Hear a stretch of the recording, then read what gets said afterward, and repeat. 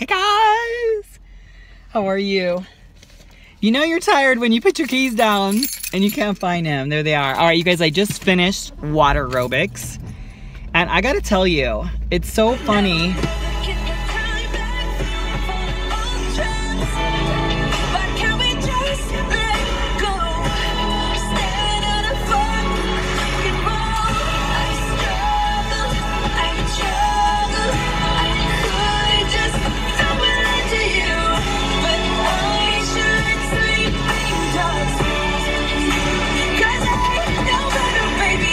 Oh my gosh, woohoo! That must be Katy Perry's new song.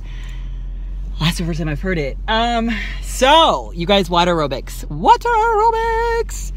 I loved the class. Loved. I loved the format. I loved everything about it. So funny, you guys. I just absolutely freaking love Tucson. It is just one of, I don't know, it's literally becoming, oh wow, that sunset is so freaking pretty.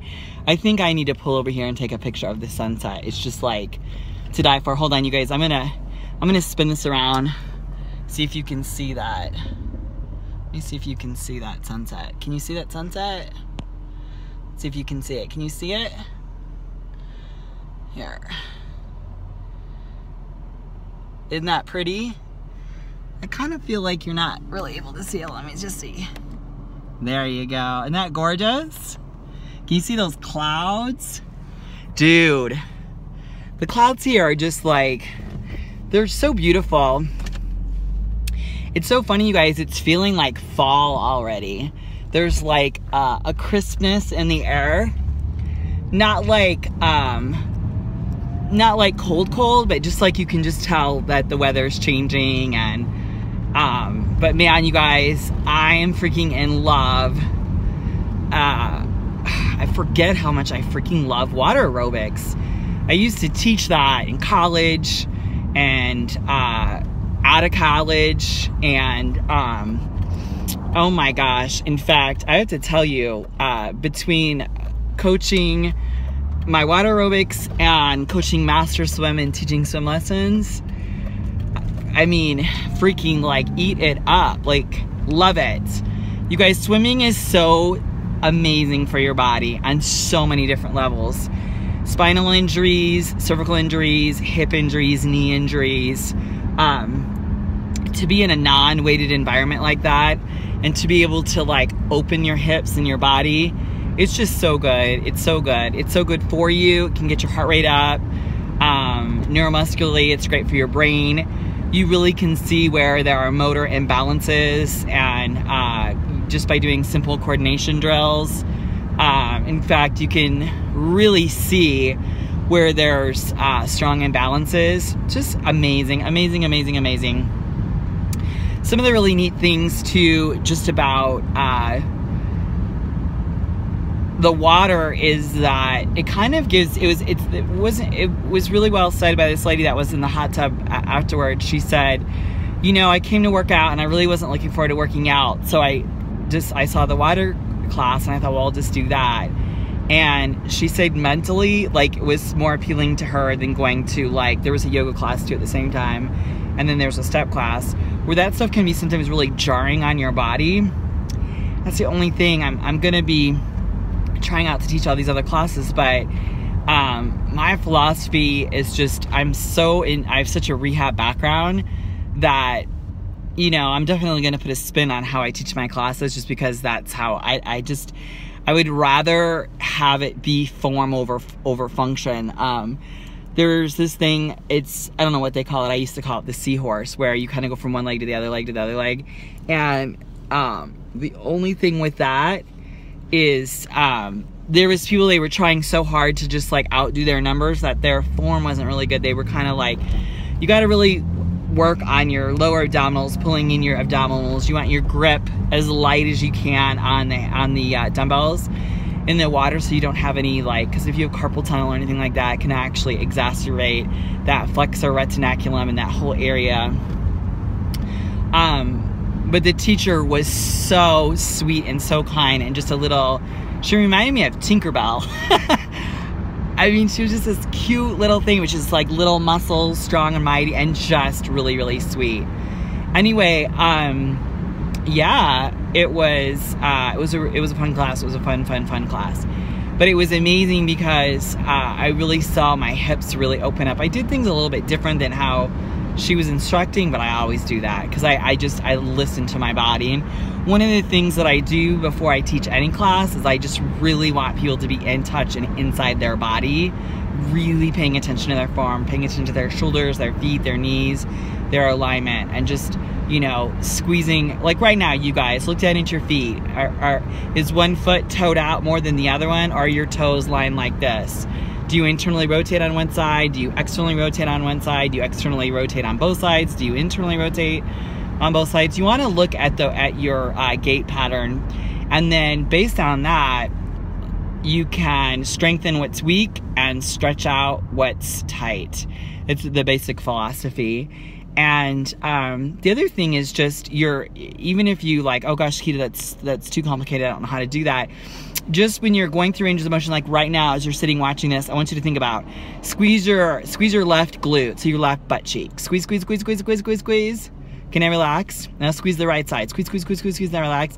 Now squeeze both sides. Squeeze, squeeze, squeeze, squeeze, squeeze. Do you see one side squeezing quicker than the other side? The side that's squeezing harder and quicker is the stronger side. So the side that isn't quite as engaged, generally speaking, now you have the glute minimus, medius, and maximus. So there's a lot of different things. You have your psoas, your QLO.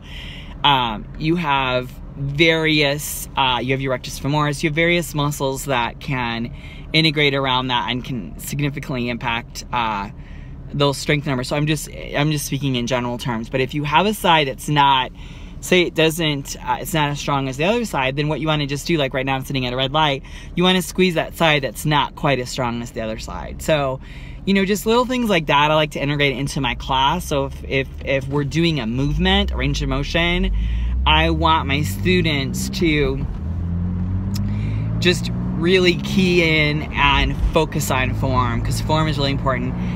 Repetitions and speed and all that is just not as important.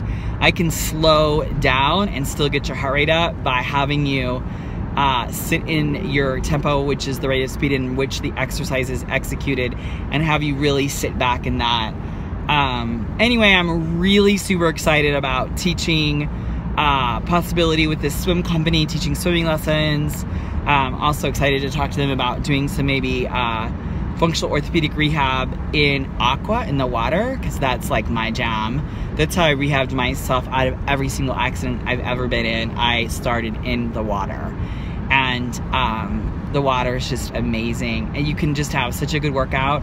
And it's funny because mentally it's like oh whoa, hold on a second. Mentally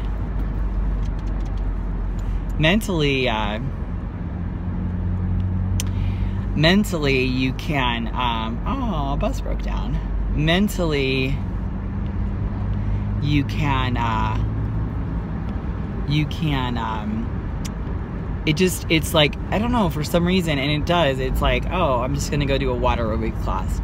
You can kind of go as hard or as easy as you want. But it's so funny, and it's been like this every gym I've ever been to that has a water aerobics program. The water aerobics attendees are like super hardcore.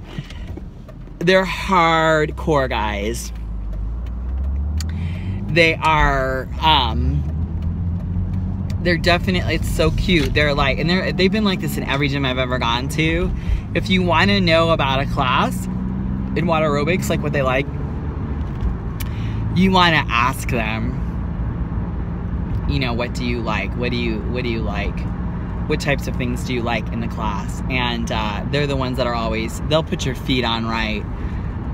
So I was asking them, and they were like, they love a lot of change. They like new things. They like different things. And that's so funny because literally, like, I'm going to go for these tryouts on Friday, and I guarantee you, whatever I do or plan to do on Friday, I probably won't do in the interview, because I literally am so intuitive with like who is in front of me or whatever, that I always will change depending on that.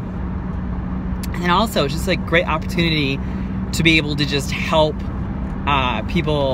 individuals that need to have strength and conditioning in and around their joints. So it's exciting. I'm excited. I'm really, really super excited. It would just be really neat to get really grounded here in Tucson.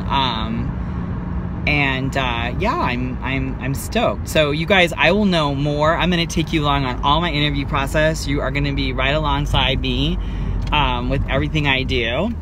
And I want to encourage you too. Is there something that you want to do? Is there an area that you want to work on that maybe is has been a little bit challenging to you, or you're like me, you're just gonna kind of get out there and start doing the interview process? Let's do it. Let's do it. Let's unite. Let's work together. Let's inspire each other. Let's empower each other. Let's just go after it, you guys. So leave in the comments below. I love to say hi to Josephine, Clark Dixon, Polly. There we go. Gorgeous.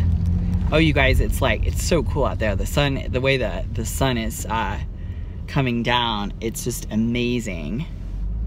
It's amazing, amazing. Aw, there's a little couple. They're walking with their little baby. Aww. They look like it's just a little tiny little baby, and she's out. She looked like she just had him. She didn't look too happy, but you know what? When you just have a baby, not that I know, but she's so cute. She looks exhausted. Exhausted. Oh no! Rats. What is that like that for?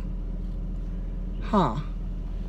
Anyway, you guys, I'm gonna have to sign off because my there's something in my driveway here. I love you guys so much. Remember to stand in your light, stand in your truth, and above all else, be a warrior. I love you guys. Ciao, ciao.